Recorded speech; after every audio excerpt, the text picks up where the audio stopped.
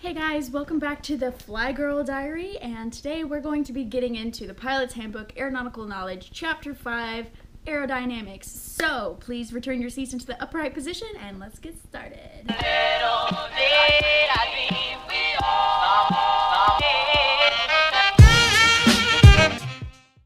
So in my last video, we talked about the principles of flight and how lift is created. Today we're going to get into the 4 forces of flight and how they interact with each other, as well as other topics covered by Chapter 5. So we're going to be talking about the 4 forces of flight: lift, weight, thrust, and drag.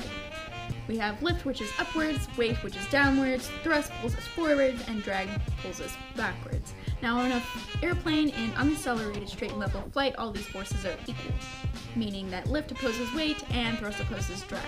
Lift, which we already went over, is controlled by the pilot through airspeed and angle of attack. Weight, which is just the gravity pulling us to the center of the earth. Thrust is created by the propeller pulling us forward, getting the airflow over the wing to create lift. And drag pulls us backwards and can be created in 2 different ways. So, 2 different types of drag. We have induced drag and parasite drag. Induced drag is a byproduct of lift, meaning if we are creating lift, we will also be creating drag. Induced drag does decrease with airspeed. Parasite drag increases with airspeed and is caused by things on the airplane itself. So there are 3 different types of parasite drag. There is interference drag, form drag, and skin friction. Interference drag is caused by angles on the airplane. So you can think of the angle between the fuselage and the wing coming together. The air that's flowing over that gets caught up on itself and creates what's called an eddy. Form drag is created by the shape of the object being pushed through the air. In the example of the book, they have a flat plane, a ball, and an airfoil. You see on the book that each object has different airflow patterns behind the object. We do have this on the aircraft. This can happen with any of our antennas, our landing gear if it is fixed, and any other object that's protruding that is not creating lift. We also have what's called the drag curve. So I mentioned that induced drag decreases with airspeed and parasite drag increases with airspeed. Well, we have this handy graph, boom, that does tell us this information. Above this we have a parabola, which is the total drag curve, and at the bottom of the drag curve is where we have the least amount of drag total. This is where your glide speed will exist for your aircraft. You can manipulate drag in a couple different ways. One of them is ground effect. Ground effect is when you are close to the surface of the ground, the downwash is not as extreme, and as a result, induced drag is decreased and total lift is increased. This will cause better performance. We can see this in vortices, which I talked about briefly in the last video. Vortices are when the high pressure below the wing catches up with the pressure above the wing and causes a turbulent vortex behind the aircraft. In cases this happens when your aircraft is heavy, clean, and slow, meaning your big airplanes with landing gear and flaps up, flying at slow airspeeds. Us as small little student pilots, we want to be careful that we don't fly in those vortices because they do have the energy and the power to flip us over. So to avoid this, if we have a large aircraft taking off in front of us, we want to make sure we rotate before their rotation point and fly above their flight path. And vice versa for landings, if we are landing behind a large jet, we are going to touch down beyond their point of touchdown. This ensures that we stay above the vortices and out of the way.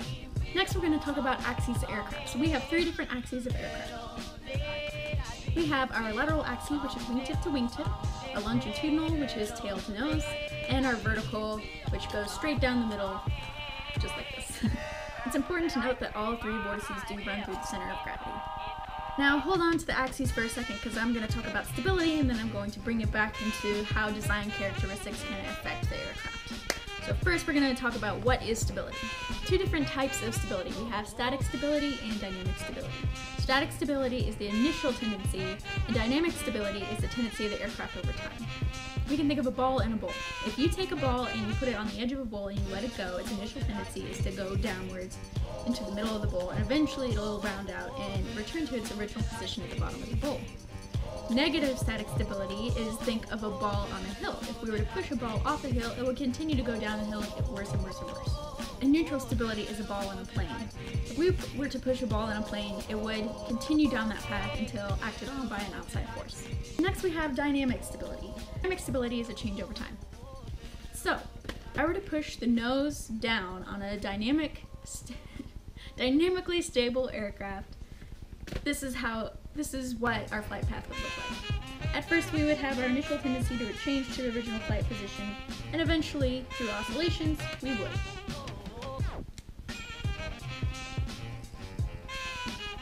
A neutrally dynamic, stable aircraft will just be acted on by an outside force. And then finally, a dynamically stable aircraft is going to continue to worsen over time. Trainer aircraft do have positive static and dynamic stability. This is ideal for design because, of course, when you're starting out, you're developing skills and you need a safe aircraft. So, those three axes of flight and stability, we're going to put them together. So first we're going to go over longitudinal stability. So, nose, tail to nose. We can control longitudinal stability based on the position of our center of gravity. So if we have a nose-heavy aircraft versus a more aft-heavy aircraft, it can affect our longitudinal stability. Lateral stability, remember wingtip to wingtip, is determined by different design characteristics that the engineers made when they actually made the aircraft. Next is dihedral angle, which is the angle of the horizon versus the wing. So if you look on larger jets, the wings will go up like this. We do have that a little bit on our most trainer aircraft, even though it is not as dramatic and it's a little bit harder to see.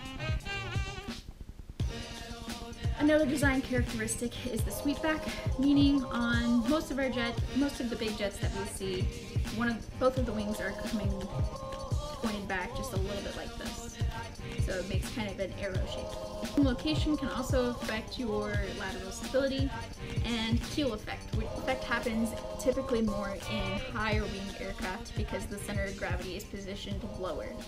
The aircraft itself acts like a keel on a boat, or you could think of the rudder on a boat, and keeps it pointing in the right direction or weather vaning in the correct direction. Lastly, we have directional stability, or your yaw. So think turning left or right with your rudder pedals. On most trainer aircraft, all we have is a vertical fin, which is just going to be a little bitty fin on the end of your rudder that helps you maintain directional control or stability in your aircraft. Next, we're going to talk about wing planforms. Wing planform is just basically the shape of the wing, whether it's a rectangular wing, more of a triangle shape, or elliptical. Based on the design of the wing, we can control where the stall happens. So in our case, most of the time our wings are rectangular shaped and our stalls happen from the base to the tip of the wing, meaning the whole wing does not stall at once, but does in fact, the stall travels. We will get a little more into stalls here in a second.